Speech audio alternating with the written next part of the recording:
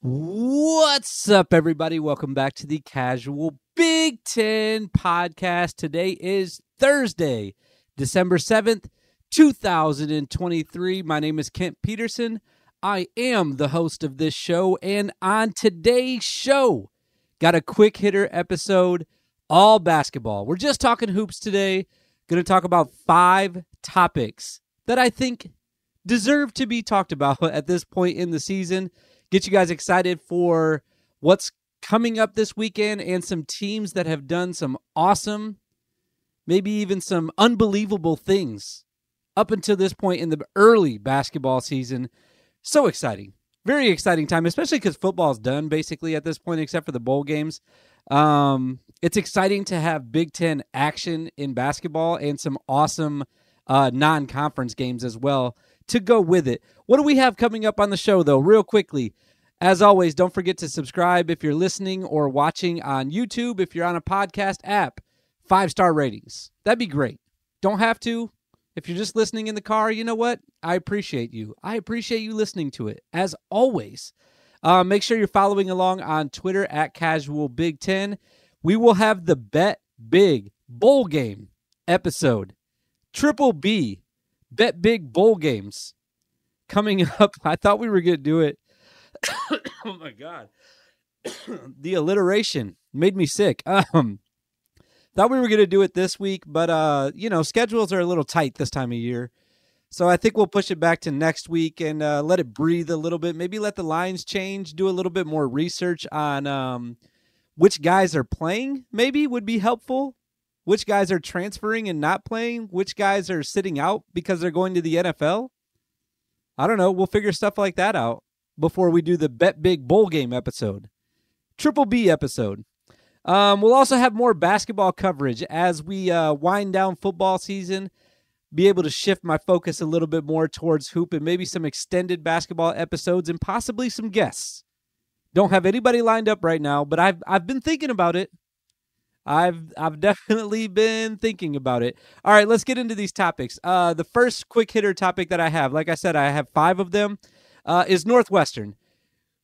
What a win that was the other night. They played Purdue at home, picked up the 92-88 overtime victory just like they did last year. I don't think it was overtime last year, but beat Purdue at home just like they did last year. Shocking. I didn't think that Purdue was going to lose this year. In fact, this might be the only game that they lose. It's good to get one early, I suppose. They've beaten 3 better teams than Northwestern, in my opinion, just based on what my eyes have been telling me already this year. But just an amazing job from Chris Collins and the rest of the Northwestern players. I know he's not a player, but the game plan was great. I love Chris Collins. If you've ever listened to me talk about basketball, I can't go a basketball episode without mentioning that guy. I think he's the best coach. I think he gets his guys the most prepared, and that was obvious the other night when they played Purdue. They were very prepared for this game. What a game for December, though. Early December game, you get an upset of a number 1 ranked team in the country at the hands of the Cats. The Cats. I always think of that GIF when I think about Northwestern. I posted a lot on Twitter. The cat attack. It was a cat attack the other night, but the Stars were out big time. Buie, 31 points, kind of put the team on his back, but he had help too. We'll talk about that more in just a second. Zach Edey, 35 points, almost 70 points. Oh, it's not quite 70, is that? Let me do the math real quick. 66 points out of those 2 guys. Really impressive for a college basketball game to have 66 points from just 2 guys, even though they were on different teams. Purdue is still very good. Let's not get this. I don't think anyone is, by the way. Anyone that's watched Purdue, I think that we know that they're poised to be maybe a number 1 ranked team throughout the year and definitely a number 1 ranked seed team when the big dance starts. What are we calling that? Because I hate calling it the big dance. The NCAA tournament. I think that's what it's called. When the NCAA tournament starts, I think that Purdue still could have, if not the number 1 overall seed, at least a number 1 seed in one of the regions still at this point. I think that they're that good. Here's how they lost the other night, though. One of the best three-point shooting teams in the Big Ten going into this game. They went 5 for 19.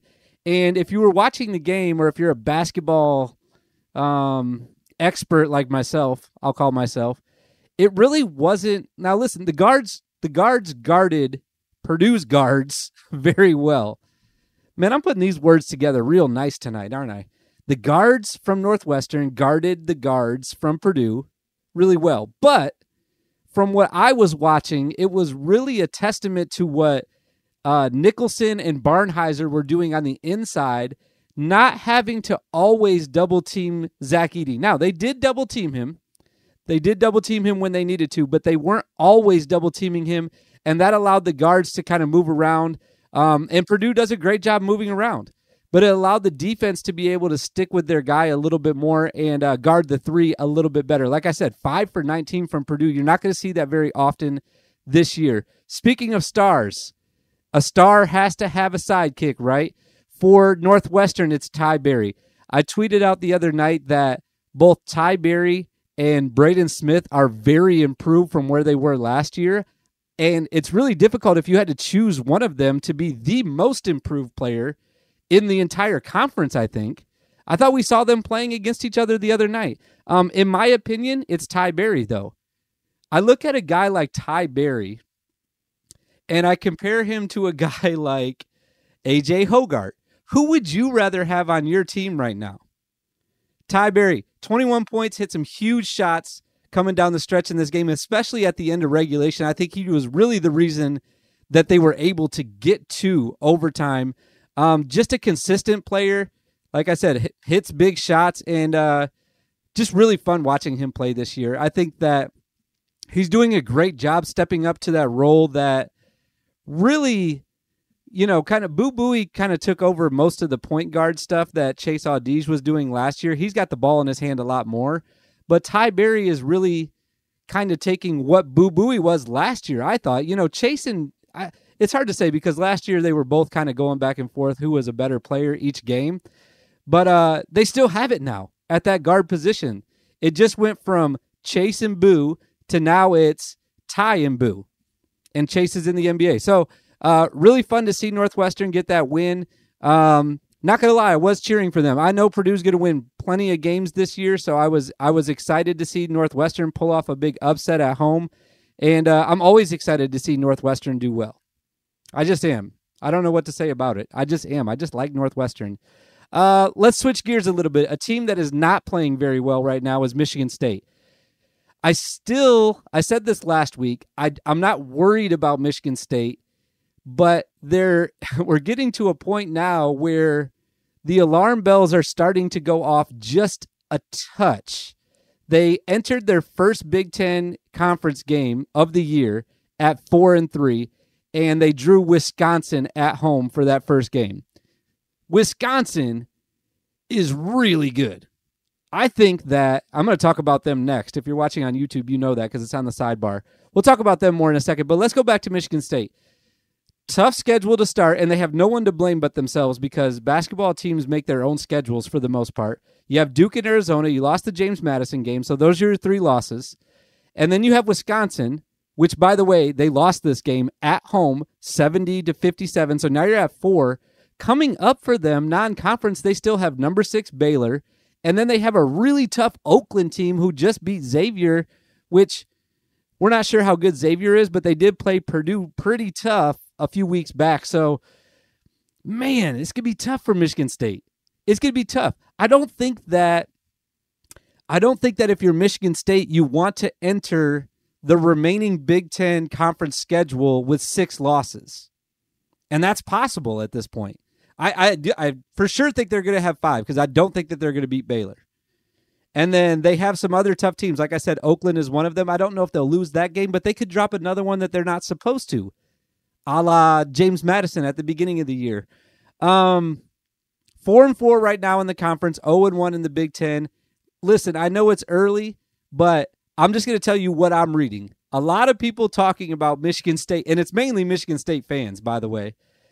Maybe Michigan State, this is the year that they don't make the tournament, which is insane considering the amount of talent that they have on their team.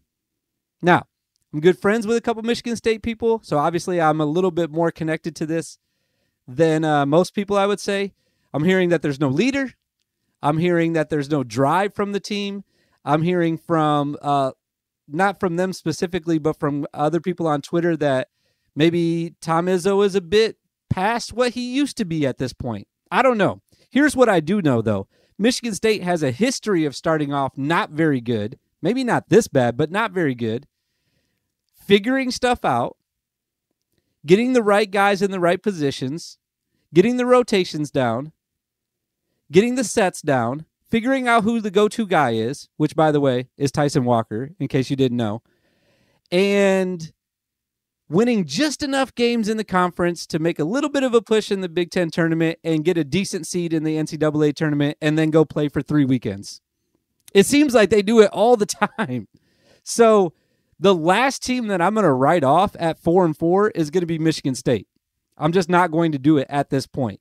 Now, if they start getting a couple games under 500 and it looks like they might not make the tournament, I might start writing them off. This might be the year. It might be the year, but right now, I'm just not ready to do it. Speaking of Wisconsin, who I was just talking about, like I said, they might be the second best team in the Big Ten. Hell, they might be the first best team in the Big Ten based on how they've been playing lately.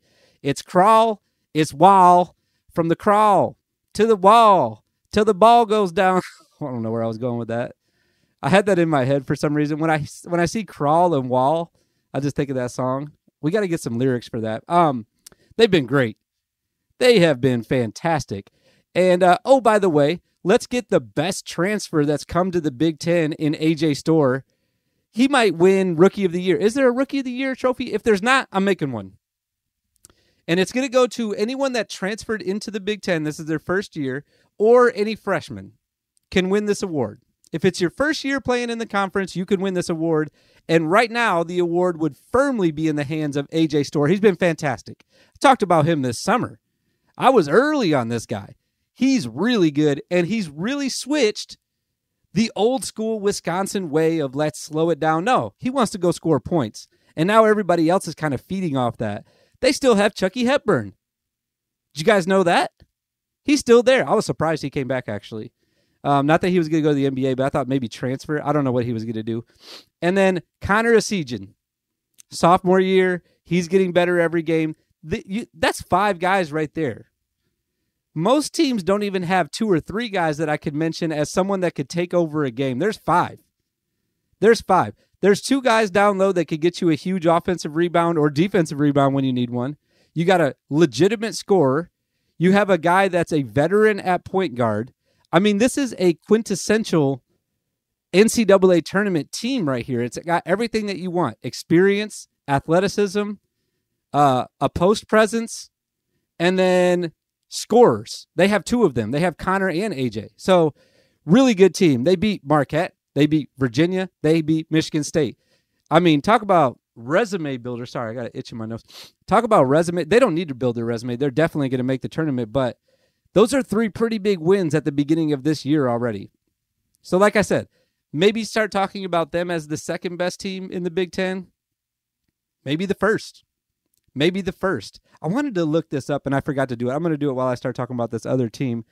I wanted to see when they're playing Purdue, because they have to have Purdue on their schedule, right? Let's just do it right now because I got it pulled up. All right, let's full schedule. Pull it up. We're going to scroll down. Purdue is on February 4th. Wow, we got a long wait until then. That's going to be a great game, though. I'm circling my calendar right now. February 4th. All right, next team I want to talk about that I forgot to put on my sidebar. I always forget one. This week it was Illinois. Last week it was Northwestern. Sorry, Illinois.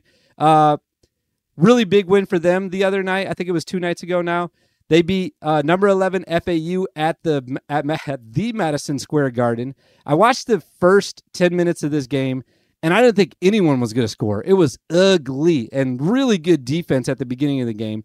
Then I had to go take care of some stuff. I come back, and the final score is 98-89. Huh? How'd they score that many points? I have no idea. Did miss most of this game, but, great win for Illinois, though, nonetheless. They also went to Rutgers this year. This is Illinois I'm still talking about, and wiped them out by 18 points at the rack. So those are two big wins that they got away from home already. Now, Rutgers might not be a big win, but it's a conference win nonetheless. You have Terrence Shannon Jr. He's averaging over 21 points a game. TSJ, I'm going to start calling him. I feel like that kind of rolls off the tongue. Everything for him seems to be coming a little bit smoother than it was last year. If you remember last year watching him play, especially in their losses, it felt like Terrence was kind of forcing the issue to try to get buckets and forcing the issue through the defense. And he's always been a really smooth player, but it just feels like everything's coming to him this year instead of him trying to force it. He's looking really good. But I will say one negative about Illinois. I would expect, if you want to be a team that's going to be at the top of the conference and going to compete in March, I'm expecting more out of Ty Rodgers and Coleman Hawkins. Both of them are averaging less than 7 points a game. They hit shots when they need to, it seems like. I know Coleman hit a big one the other day against FAU, a big three. But, man, I would just expect, especially from Hawkins, he's been, man, what is it? There's like something. I'm allergic to something in this office right now. My big nose is so itchy right now. I feel like I just got sick as I was recording. Sorry. It probably looks like I'm doing cocaine right now. I'm not. I'm not doing that. But looking, what was I just talking about? Coleman Hawkins. I'm just expecting more out of him in general if Illinois is going to be a team that is going to compete long term. All right. Upcoming schedule. I do have this on the sidebar. This weekend we have 6 big games. We have Illinois going to Tennessee. My mind just got totally sidetracked with that itchy nose. Illinois going to Tennessee. Massive game. This will really start putting Illinois on the map nationally and as a contender in the Big Ten Conference period this year. If they can go beat Tennessee, a Tennessee team who I feel like is in the Big Ten this year. Isn't this their 4th game against Big Ten teams? If you count the preseason one against Michigan State, they played Wisconsin and Wisconsin, and they played Purdue in the Maui Invitational. So this is their 4th time playing a Big Ten team. Speaking of Wisconsin, once again, they are going to Arizona, and big game for them, especially on the road. Both of those games on the road is going to be really tough. Purdue's got a nice opponent this weekend. This is all on Saturday, by the way. Massive day for basketball on Saturday. Alabama coming to Mackey Arena. We'll see what they bring to the table against a Purdue team that's coming off of a loss. I didn't think I would say that this year, but I am. Also on Saturday, Big Ten matchup, Ohio State versus Penn State. Penn State looks bad. Penn State looks really bad. I expect Ohio State to win that game. And then on Sunday, you have the 2 Michigan schools traveling out west just a bit. Michigan going to Iowa, a couple teams that, man, they could both really use this win. Iowa's about to play Iowa State tonight in about an hour. So I'm excited to watch that game, especially because it's the only game for the next 2 days. So I'll be locked into that one. But both of these teams really need a win. Iowa's going to need this for the Big Ten Conference and just in general. And then Michigan, I think they've lost 4 in a row now. And then also on Sunday, struggling, I'm going to call them Michigan State versus Nebraska, who has now dropped 2 after starting the year 7-0. Embarrassing loss last night for them at Minnesota. They were up by, 15 at halftime, and then just could not score. I read on Twitter that they only hit 2 shots in the second half, which I watched the entire game. I didn't even think it was that bad. Bryce Williams for Nebraska was going off in the first half. He had 17, and then he finished with 18. Hit a free throw, and that's it in the second half. So you have Casey for Nebraska, too. He just didn't look that good to me. And I say he did look that good. He was 0 for 5 from 3, I believe, last night. So Michigan State comes to town. Is Nebraska legit, or is Michigan State going to get back? Man, I'm not joking about what is going on up here. What the hell is going on up here? All right.